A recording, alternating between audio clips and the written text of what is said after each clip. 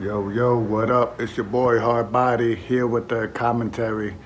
I give you here a full body workout. So, in this workout, it's a full body workout, four compound movements, but I'm performing one set to failure with this very slow cadence.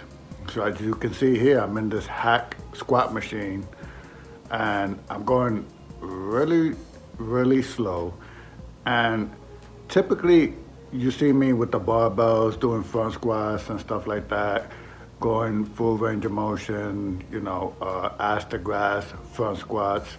But here, when it comes to building muscle, I'm just trying to perform the squat right there, as you can see, two parallel, not going below parallel, keeping that tension there, and almost pausing there for 1 or 2 seconds before I come up slowly.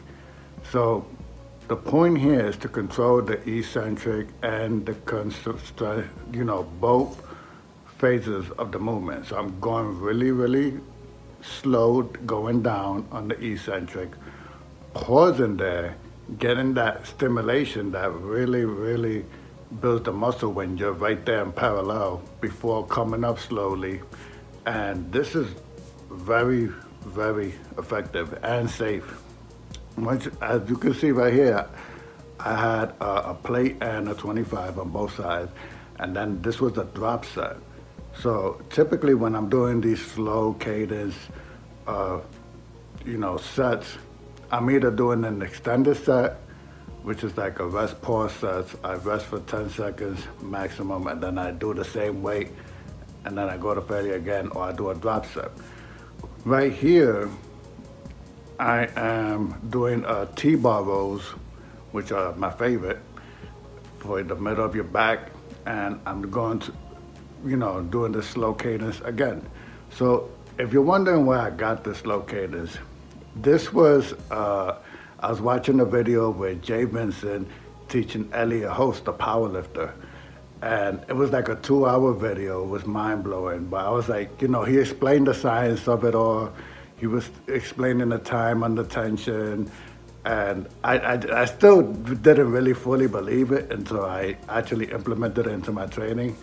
And first I tried the hybrid approach, but really this is mostly what I do, and it makes me, it's time efficient because it's only one set. You only need to go to failure one time.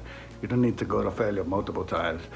And it makes me work on other body parts that I was otherwise missing in the past, because I would just, do a front squat or bench press and then, maybe a pull up, then do the other exercises that I was missing, the next day. But right here, you see, the point is, right here, you see me with the overhead shoulder press. When I'm doing the slow cadence, it's mostly just with machines, because you're really trying to go to failure. If you go to failure while you're holding a barbell over your head, you might break your head. But right here, the seconds that I'm using is basically 5 to 6 seconds eccentric and 5 to 6 seconds, the concentric. And a lot of times when I'm getting to that sticking point where I can't no more, I'm getting stuck, I hold that movement right there, like an isometric movement, like I'm doing right here, or I'll do little reps, like you see right here. So these are great muscle building techniques that, as you're getting older, you wanna not do the crazy deadlifts and front squats and going maximum all the time, the biggest weight you can. You wanna train safely. So 39 years old, heading to 40, this is the training that I'm implementing. And the last time I checked my body fat percentage and this weight scale that my friend has, it was 9% body fat, which I'm typically fluctuating between 12 and 15. But with this style of training, great for muscle building, great for keeping lean. And right here you see the little reps. This was also a drop set. And after I go to failure, I do little reps. And then right there you see me flexing. Flex, move on to the next exercise. And so I think chest probably 2 days before, so I didn't do that much chest in this workout. I didn't do chest at all, just that overhead shoulder press which does exercise, you know, a little bit of your upper chest, but maybe I could have done some dips afterwards.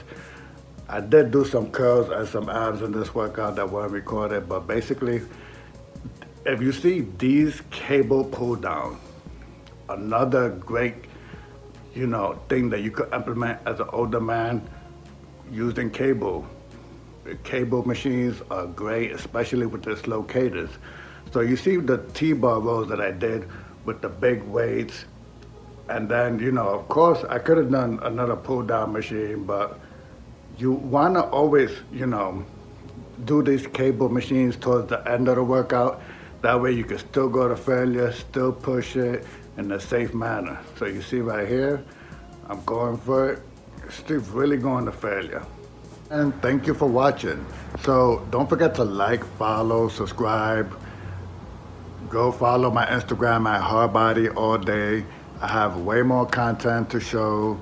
Next, you know, workout video, I want to talk about the breathing cadence that I have during these slow cadence workouts, and a lot more. Nutrition, powerlifting, but mainly, you know, building muscles, being healthy, and overall being the hardest version of yourself. So hope you enjoyed, subscribe, and I'll see you next time.